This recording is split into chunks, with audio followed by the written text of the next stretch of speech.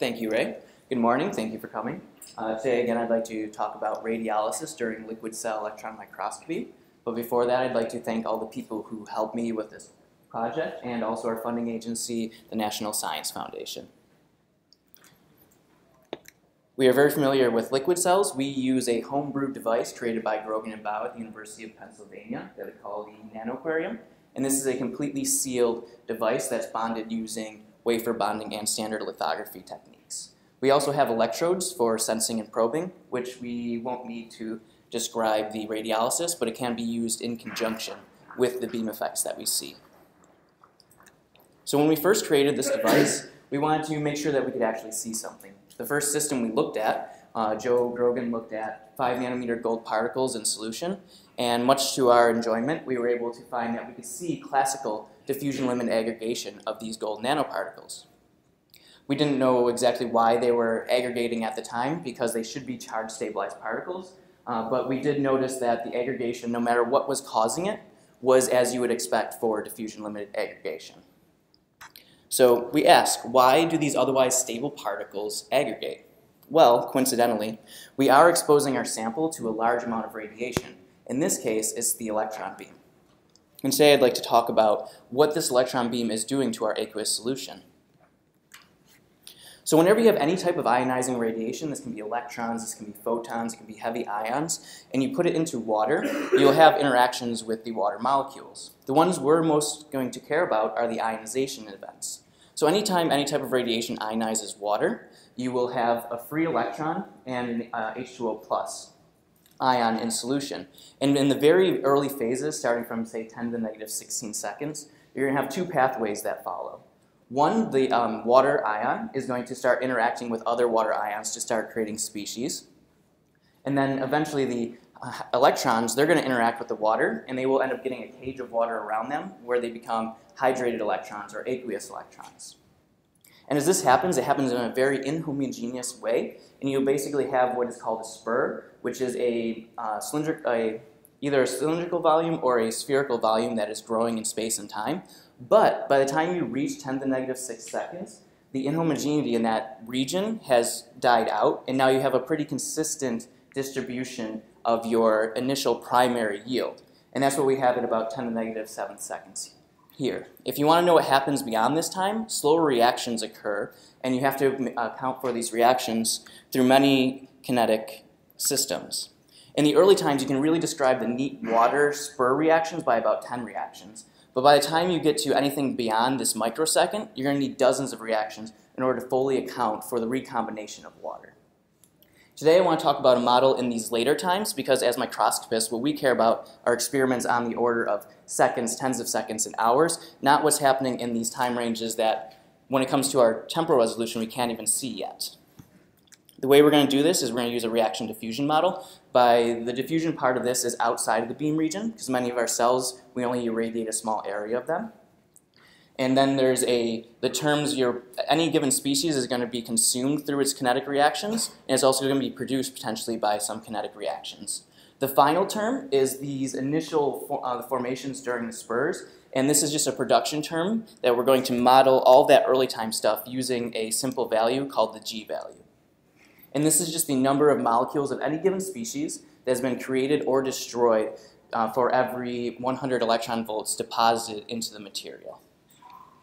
So when we run these simulations, we can get the graph on the left. Here we're looking at typical TEM conditions where we have a 1 micron beam radius and a beam current of about a nanometer. And when we let this evolve temporally, we'll see that very quickly, within a few milliseconds, if we irradiate the whole volume, so this is we're imagining that we have a fully irradiated cell, we get to a steady state of every species. And we notice that if we do this for many, many different dose rates, which a dose is just the amount of energy absorbed per kilogram per second in the material of energy from the incident radiation, we can see that we always establish a steady state for the range that's available to electron microscopy, which is, say, 10 to the 6th to 10 to the 10th. Sometimes you can get a little bit higher in stems. You can probably go up to about 10 to the 12th grays per second. The reason I showed these lower dose rates because this field of radiation chemistry is well developed in many other regions, such as medical imaging and in nuclear reactors. When you go and get an X-ray, you're going to be receiving grays per hour, and you'll end up being in that closer to the 10 to the negative 2 grays per second. So that's what's studied for medical imaging. And nuclear reactors can go up to about 10 to the third grays per second. So we, with our devices of liquid cell electron microscopy, really can access much higher dose rates than what's studied previously. And this is really interesting because not only can we use this as an imaging technique, but we can use it as a platform for imaging radiation chemistry itself.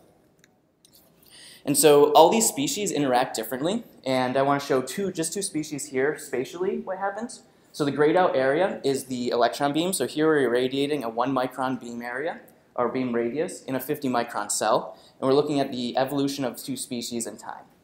Hydrogen is the most well-behaved species of all of them, of all 16 species, and what happens with hydrogen is it's a very diffusive process. Quickly, within milliseconds, you get up to about half of its steady state concentration, but then you have to wait for the whole cell to be filled due to diffusion before you'll reach the final steady state value. I define steady state as 95% of its final long-time value in the simulations. Hydrated electrons, on the other hand, are the most reactive species. They're very strong reducers. They really want to react as soon as possible. And they have a very interesting behavior because first they will peak in early times, but then as other species come online, such as oxygen, which is the main consumer in the cell of these systems of hydrated electrons, begin to increase in their concentration. It comes down to its final steady state. Outside of the beam, however, since it's so reactive, it only persists for a couple hundred nanometers outside of the beam region. And this is something that we can exploit. Every other species in the system will have some behavior that's in between these two. So again, we ask this question, why do these otherwise stabilized particles aggregate? Well, these are charge stabilized particles, so we came up with two hypotheses. One, because we are creating many ionic species in solution, we could be changing the Debye length, the screening length of these particles. We ran the numbers, and the change is only for these conditions is only about 10% change in Debye length, so that's probably not destabilizing them. So the other option is that since these are, again, charge-stabilized particles, maybe changes in pH can cause the particles to go closer to their isoelectric point, making them unstable. And that seems to be the case where we can drop these particles by changing the pH much closer to being unstable. And we see that for a pH 7 solution initially, if we irradiate it with the dose rate for these beam conditions, we actually drop within the beam region the pH to 4.5. So within your beam region especially, there are going to be very, very strong changes in the pH of your solution. And notice that it's always towards the acidic. So if you have a very basic solution, you're going to be changing, and again, electron microscopy is probably 10 to the 6th to 10 to the 10th range, you're going to be changing very significantly your pH. If you're working in an acidic solution, you're probably going to be okay. If you're working in, say, a sulfuric acid solution where your pH is 2, you're probably not changing your pH too much. But it's very important to consider these beam effects even outside of the standard deposition and etching that we've been seeing. So what other observed phenomena are there? Well, there are many, but I wanted to focus on one very interesting process that we noticed, and that was the etching of gold nanoparticles. These nanoparticles were provided by the Chris Murray group at Penn, and they're nice nanorods. And we noticed that as we're imaging them, they started dissolving. And so we wanted to understand this a little bit better. And so in our solution, there are two species that are important for the dissolution and the growth of nanoparticles. Hydrated electrons are very strong reducers. They're going to cause whatever metallic particle you have to be reduced and grow in a nanocrystal. But we also have very strong oxidizing agents such as OH radicals. And if we look at, say, the steady state concentration of the ratio of these two species, we can see in the bottom left that there's a non-monotonic relationship. So presumably, for, say, the growth of a nanoparticle, there's some threshold number of electrons you need in order to fully reduce your solution. And then after that point, you can have growth. But given the right systems and the right beam conditions, you can have two other states that exist, such as the etching of particles, which we saw in the previous video, and we show in the left column here, or particles that are completely stable under the beam conditions. They'll be stable under lower beam conditions as well, but you can find an in-between zone between etching and growth if you need that extra contrast, where the particles stay stable, and that's what we see in the middle column. And then if you go to the much higher dose rates, you can begin to grow your nanocrystals, as has been well shown in many studies. If I just take a bunch of these experiments and plot them, where anything below the horizontal line in the top left is etching, anything on the line is a stable particle, anything above, we can see qualitatively that these experiments agree very well with this idea that we have a non-monotonic relationship between the ratio of steady-state concentrations. We don't know the reaction rates, unfortunately, with gold for these species, all of the ones that we need, so that's why we just look at the ratio of concentrations. But if you knew the reaction rates, presumably you could explicitly, quantitatively figure out what is going on between these two different sets of reactions.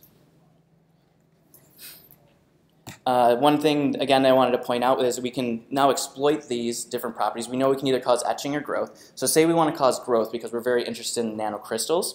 And we also know that hydrated electrons don't persist too far outside the beam. So we can exploit this. We see on the right here a new graph, which is just the time evolution of the middle of the middle of the beam, the edge of the beam, and the far wall. And we see that we always stay at essentially zero concentration at the wall, and the beam edge and center have their values that first spike and come back down. This is the behavior I described earlier.